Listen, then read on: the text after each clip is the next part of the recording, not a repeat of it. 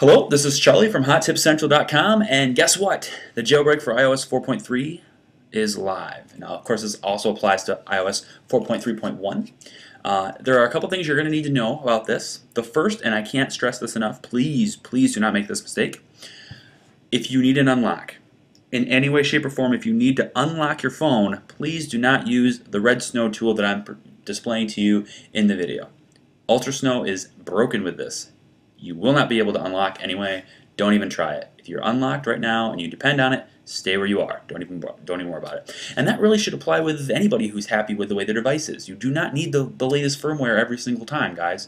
If you're happy with the way your device works and things are going your way, just stay where you are. It solves so many problems. The second thing is if you were using iPad 2, this release of Red Snow does not work with iPad 2. It works for a variety of devices. Pretty much everything that most people have today. iPhone 3GS, iPhone 4, the GSM model only, not the Verizon model, or not the Verizon model, because there is no 4.3.1 for Verizon. Also, it works for iPod Touch 3G and iPod Touch 4G, as well as the iPad 1 and Apple TV 2G is for Ponage Tool only. So if you want to jailbreak your Apple TV 2, please use Ponage Tool and not this tool. And Ponage Tool is Mac only, but we're not going to get into that. This is just strictly for Red Snow, which is both universal Mac and Windows. No Linux yet, I don't believe. I don't even know if there will be one, but for Mac and Windows. And you can get those download links here at hottipscentral.com, or you can visit the Dev Team blog. They've displayed all the same criteria that I just basically said to you, and they also have direct download links here for it as well as a Ponage Tool link if you really want to try that and you're on a Mac.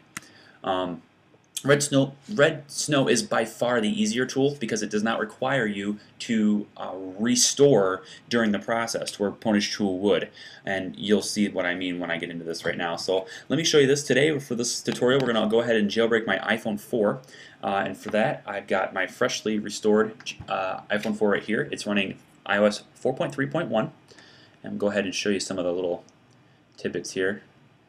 It's right here. I'm trying to block my information.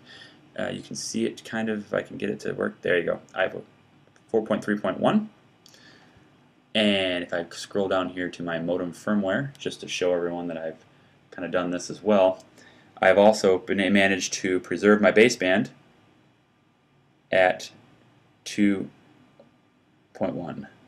So that works too. Also, just as extra proof that I'm on 4.3, we also have location services in the front there, which wasn't available in 4.2.1. And so yeah, so there it is. So we're going to go ahead and jailbreak my iPhone 4 right now. Now the easiest way to do this is with Red Snow, and that's what we're going to use today.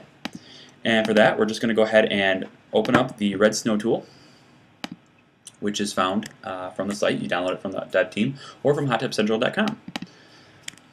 And here you go. And so the first thing it's going to ask us to do is it's going to ask us to browse our computer for the firmware that we're currently on. Keep in mind, you need to be currently on this firmware in order to use this. So we'll go ahead and pull that firmware up. This is my iPhone firmware. It's somewhere down here. I know it is because it's sitting right there on the desktop. I just have to find it. There it is. iPhone Restore. Go ahead and do it. It'll go ahead and process everything. It'll say it's successfully identified. Hit Next. It'll do its little jailbreak thing. There it does. I'm going to go ahead and boot up iMovie again because I want to show you guys my phone as this does it. Because I think it's important to have the phone running side by side with everything. So we'll go ahead and turn my camera back on. Hopefully. Maybe, if my computer is not slow. And so, yeah, so there's that. Oh, yeah, here we go. Built-in eyesight, and we're back. Alright, cool, we're back. So we'll get that out of the way. We're looking at Red Snow, which is right here. And the selection you want to make here is you would like to install Cydia, which is what I've got in front of me here. You don't need to install a custom bundle. You don't need to boot tethered because this is an untethered jailbreak. You do not need a computer to boot it up after this is done. And also you don't need it to necessarily enter a pwn DFU. So for this particular part, you're just going to say install Cydia. So go ahead and hit next. please make sure the device is off and plugged in. So here's what we're going to do. Go ahead and shut your device off, and in order to do this, you have to be plugged in first, because the moment you plug in your phone, it's going to turn it back on. So with it still plugged in, go ahead and swipe it at the top. This will shut the phone off. I really need to learn how to navigate with this camera. So there it is. It's off. Go ahead and hit next. Now it says hold down the power button Alright, without releasing the power button, hold down home. And again, I'm probably going to do this wrong one time just so I can show you what happens if you don't do it right. Keep holding the home button for a bunch of seconds, so I want you to hold it for a while.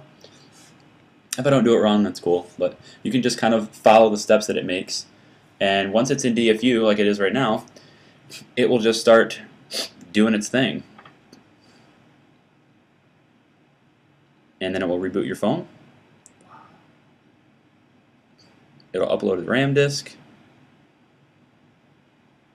It's pretty simple stuff. It really doesn't take very much time to really do this.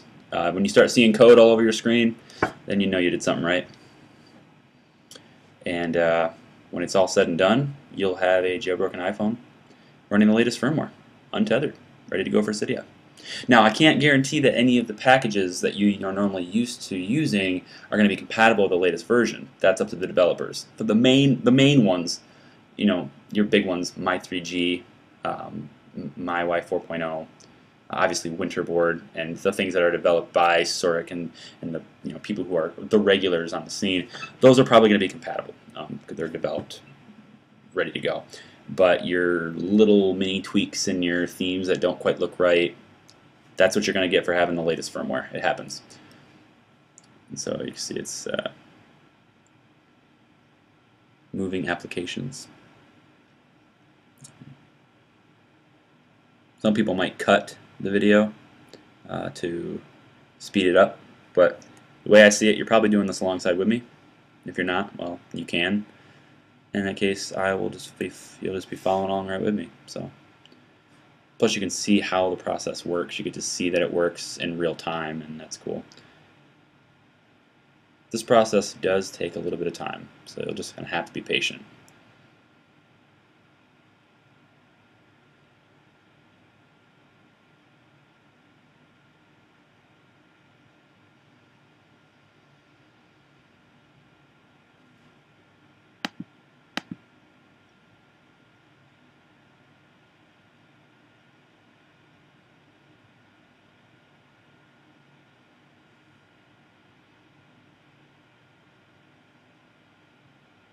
There you go.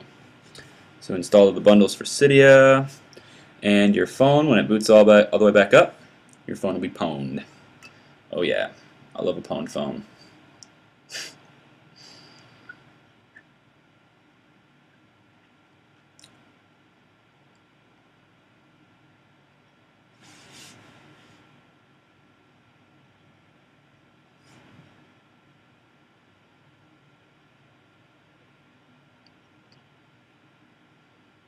Again, don't get discouraged if it takes a long time to boot up or anything like that. Oh, see, it just kicked in, so iMovie's being dumb. There you go. Okay. So there it is, loading up. Carrier loading. There you go, good to go. Awesome. Go ahead and slide her open. And there we go. And if we go ahead and slide it, there's your wonderful Cydia right there on the home screen. And we're running 4.3.1. And there you go. That's all it takes. Red Snow, the new version, just came out today.